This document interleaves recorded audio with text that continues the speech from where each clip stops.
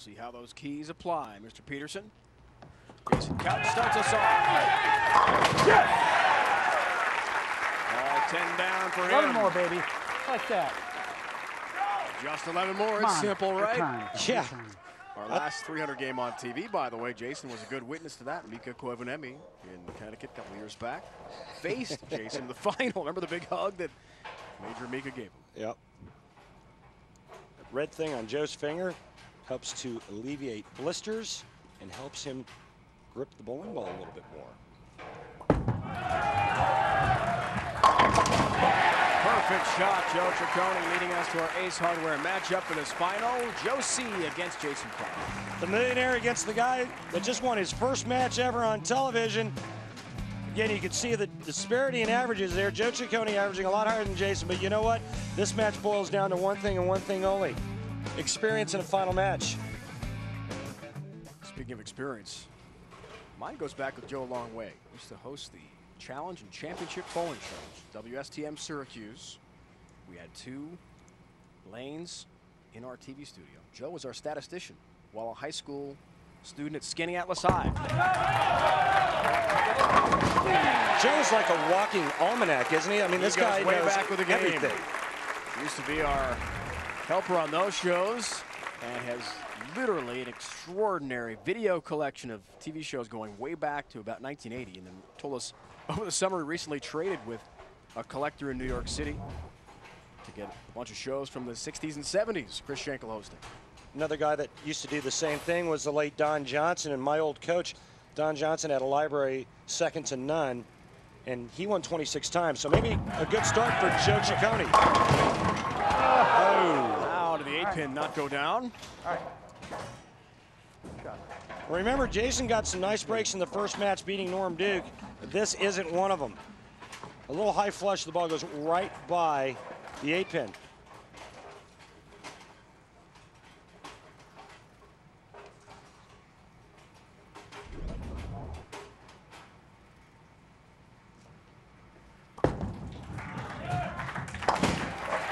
Pin for Jason, who finished 33rd in Japan. Yeah.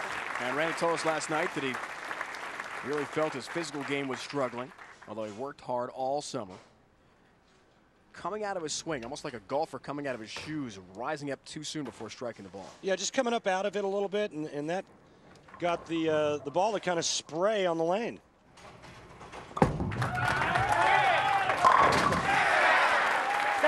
Perfect ball there, so getting back to that point, Randy, has he made the adjustment properly? Well, again, you know, he's got to stay in control. Don't get too fast, and just focus on staying down and staying with it. He did it perfect on that shot. In fact, I really haven't seen him make a bad shot except for the one shot he went high in the first match. And the only reason why he did that was because he kind of turned it early. Coney, 4-time All-American in college, 2 years Erie Community College in Buffalo, and then Arizona State for 2 years. Uh-oh, that's way high through the nose and leaves the 6-10. That was like the clean and jerk move there. That's where you kind of grab it and give it a little extra at the bottom of the swing to help it turn the corner a little bit. Only problem was when you jerk up on it like this, it always causes the ball to hook a little bit sooner. And he's lucky to only leave 6-10. Takes care of it. Joe, the first male to be named the Intercollegiate Bowler of the Year twice. 94 at Erie CC and then 97 8th strike at Arizona State. We saw Robbie Spigner, the commissioner's exemption choice this week. 4-time All-American in Indiana. Joe's success in college. A lot of great college bowlers have come on tour. How much does the college game help those guys? It's helped them a lot, and it's, you know, primarily because of experience. Going to different countries, going to different venues, bowling on different conditions. I never had that when I was growing up, Dave.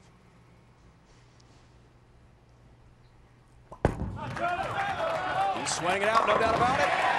All 10 down, late help on number 10 for Joe-Ciccone. Hey, no sweat. No pun intended. He's got a good start. He's struck in 3 of the first 4 frames. Has an 8-pin lead on Jason Couch. Joe C goes to the towel. The other JC in this match, Couch, getting ready. H&R Block's Holman, Wayne Webb have won multiple titles here, along with Don Johnson and Brian Himmler, who is the defending champ, but of course a new champion here. Maybe Jason Couch one day is a Hall of Famer. 11 tour titles. Joe-Ciccone going for his first ever close match. Fourth frame for Couch, looks for the double. Chance to go up 2.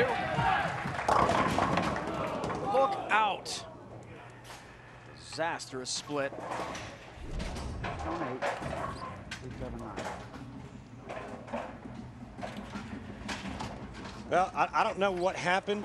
Only Jason Couch knows what happened. I mean, I would think that it was a little bit left of target and a little fast, and that caused the ball to push just a little bit too long.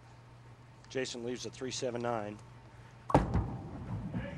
Tough split. Won't convert, 7 stands. Open frame for Jason Couch. And Joe-Ciccone, who's been so solid, sees that lead balloon to 20 pins. And he's working on a strike.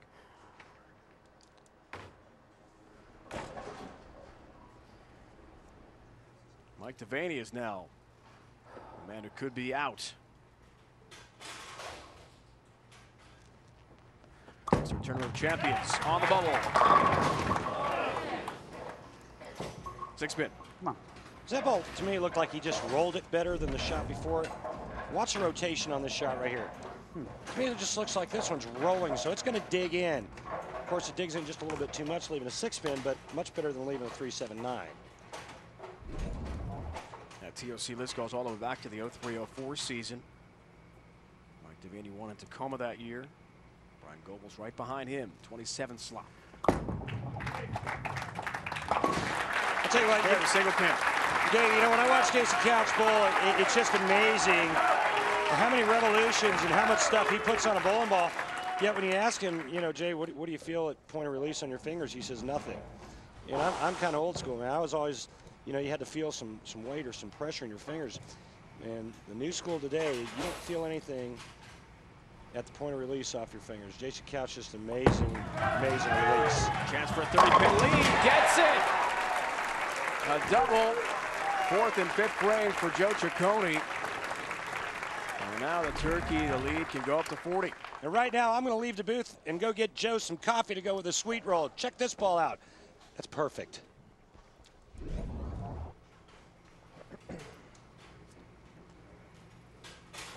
Can I have a sweet roll too? Well, Dave, I've seen you bowl. No sweetness in that roll. There's absolutely zero. I will take the coffee though. Zero sweetness. 2 sugars. Okay, you got it. Okay.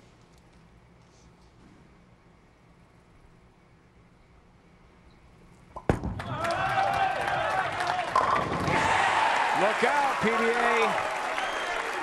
Joe-Ciccone is up 40 pins now on Jason Couch with a turkey in frames 4 through 6. Watch this follow through, how nice and long and clean it is. You could tell that was going to be 10 back as soon as it left his hand. See those eyes get really big as soon as he lets it go? That's when the player knows it's perfect.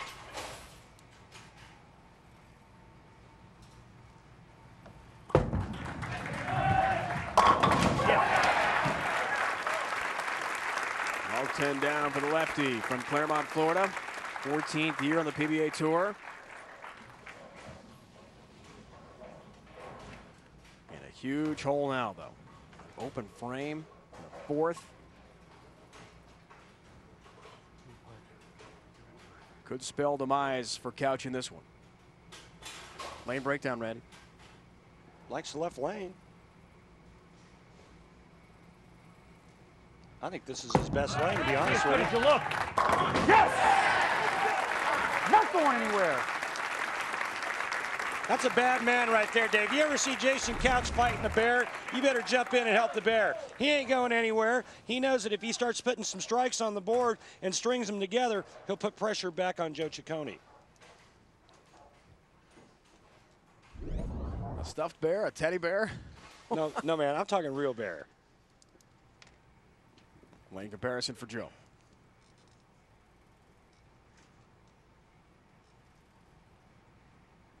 Lee can go back up to 40. Looks for the 4-bagger. 7th frame. Tie. Almost had the big 4. Looked like it might be a split. Instead, just the 6-10. Near disaster. It's amazing what it does when you put a little double on your opponent to let him know you're back in the match. Joe doesn't get through this one quite as well. Gets it inside. He knows it the whole way. Now right there, he's just hoping it doesn't split.